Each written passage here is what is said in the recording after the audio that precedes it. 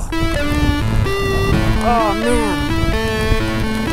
Oh, it hits me in the nose. Oh, mierda.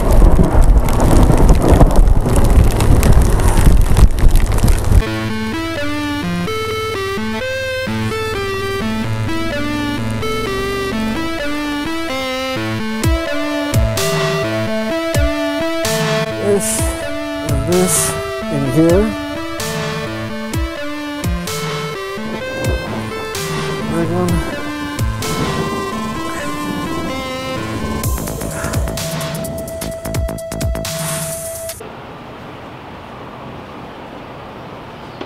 All right, this is what you guys have been waiting for. So I've been on this bike now for 8 months. Just past 50,000 kilometers, 31,000 miles, and I'm going to do a full comprehensive review because you've been asking and because it deserves it. First of all, the engine, parallel twin, smooth, really even power. It's got, I think, over 90 something plus horsepower, so it's not going to be your BMW or your KTM with 120, 130, but really smooth, reliable power. In my opinion, that's what makes bikes more reliable, is a little lower compression.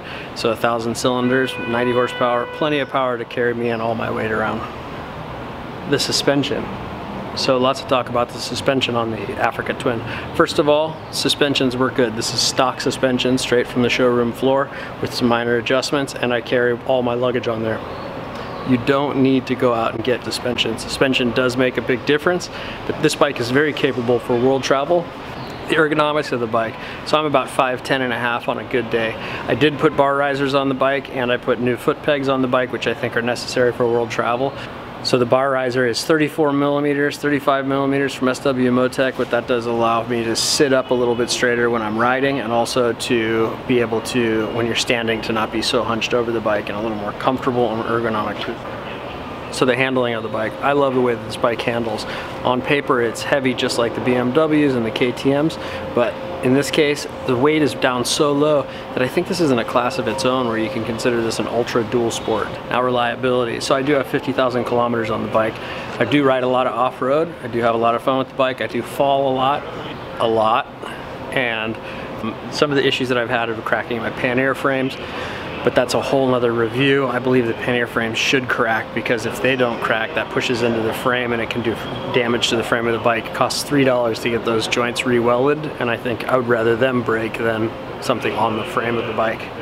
One other minor thing that's happened to the bike is if you'll remember, the frame back here behind the windscreen with the weight of the GPS and I don't know if it has anything to do with the taller windscreen, that snapped and I had to have it re-welded. In my opinion, those are a little bit of a weak weld. If you do buy one of these bikes, just have it reinforced right away. It's a simple fix. The only thing I've done with the bike is change the oil, clean the air filter, and that's it. Air filter is really easy to get under. There's clips under here. The first time it takes about 2 hours, the second time it takes about a half an hour, and now I can strip down the whole bike in about 10-15 minutes, so it's no big deal to take the fairings off. They come off quite easy. One of the things that I plan on doing to the bike is changing the spark plugs. Both of the spark plugs are fairly easily accessible by taking the fairings off. I think that I can get them off without having the gas tank off, but I have taken the gas tank off. The gas tank takes, again, the first time is difficult, but then the second time, third time, you can get it off in 10 minutes.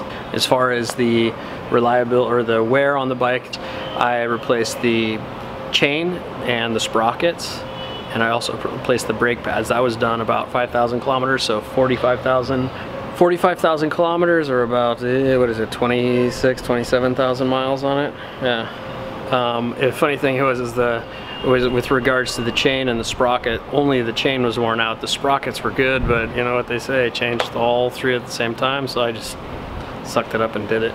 So I'm going to go through a couple points on the bike, just show you how things work, what I like and I don't like about it from tip to toe, top to bottom. So the instrument cluster on this bike, I think it's really well laid out.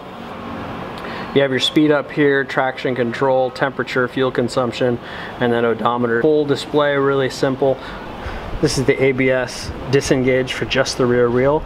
Front wheel can't be disengaged. I use my Garmin Zumo 660 up here. Now on the handlebars left side, you have your high-low beam, the select and set switches for your onboard computer. You have your horn, you have your turn indicators. This is the optional heated grips. You'll notice the Velcro thing up here. Why don't you guys guess in the comments below what that's for? So everything is laid out really well. The thumb can get to everything over here, even the switch that I put on here aftermarket. On the right side here, you have your start, your kill, and your hazard switches.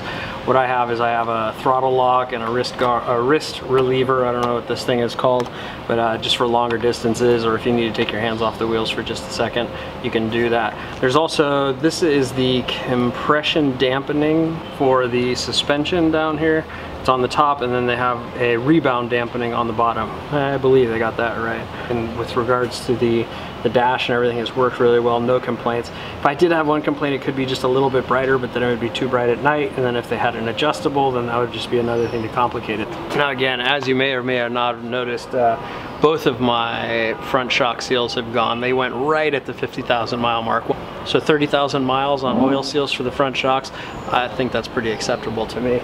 Brakes, they lasted about 25,000 miles and they still had a little bit of meat on them. I had a set and I wanted to switch them out.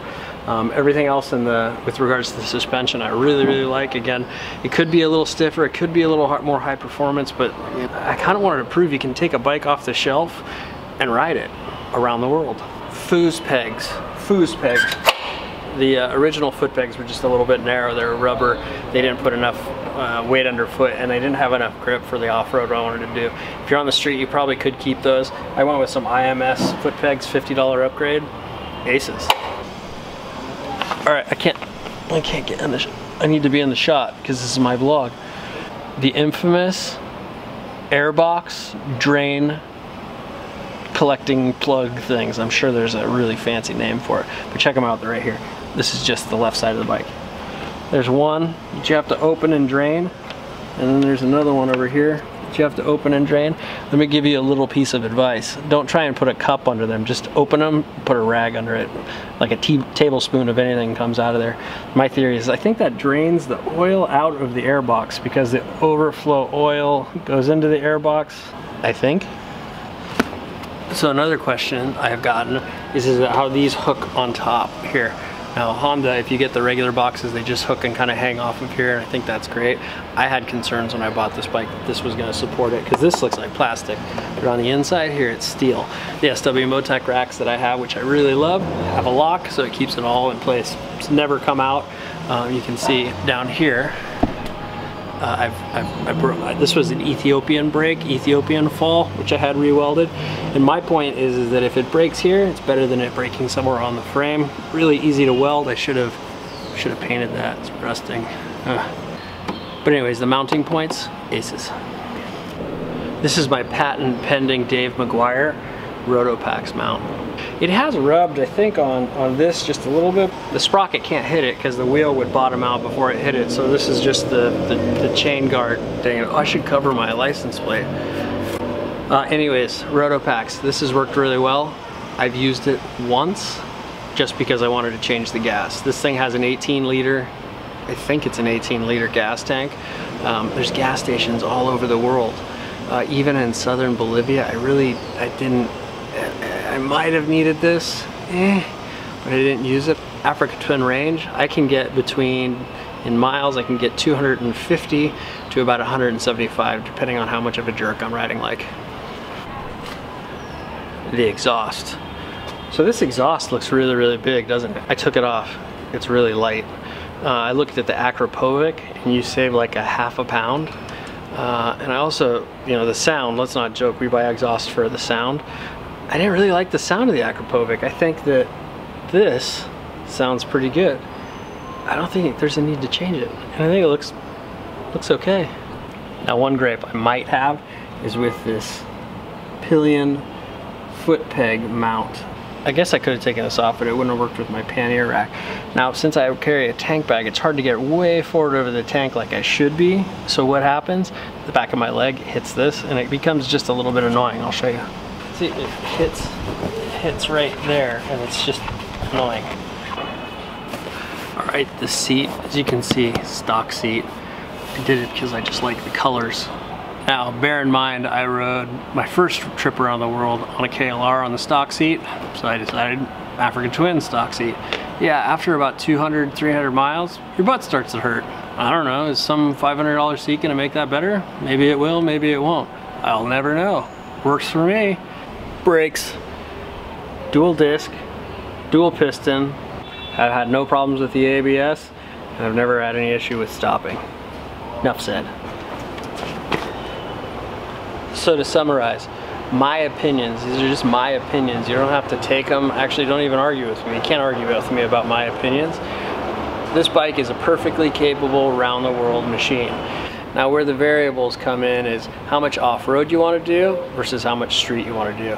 A beginner to intermediate could take this bike around the world on mostly tarred roads with some gravel roads, no problem. If you wanted to do some more technical off-road riding, I think that you'd need to be an intermediate to an advanced rider, more comfortable with lighter bikes off-road, just with a little bit of training, so you feel comfortable handling a little bit heavier of a bike on off-road. Now this bike handles really well, I think, just because the weight is down lower, it doesn't feel like as heavy as it is on paper.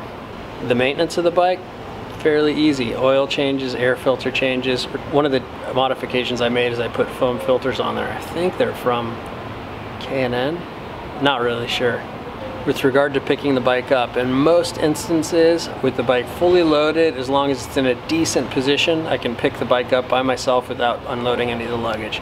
Now if you get on an uphill or a downhill or you get some deep sand, that's a different story. I have to take the luggage off. So here comes my disclaimer for this review. First of all, opinions are like everyone has one and everyone thinks everyone else's stinks. I don't care. I bought it because it's a Honda, and Hondas are very, very reliable. I also bought it because I rode it and it felt really, really good to me. So anyways, 2016 model Honda Africa Twin, 50,000 kilometers. I've been to 38 countries with this bike. I love it. I'm having a great time. It's a great medium to explore the world. If you have any questions, write them down below. I'll try and answer them. If you have any criticisms, keep them to yourself. Peace.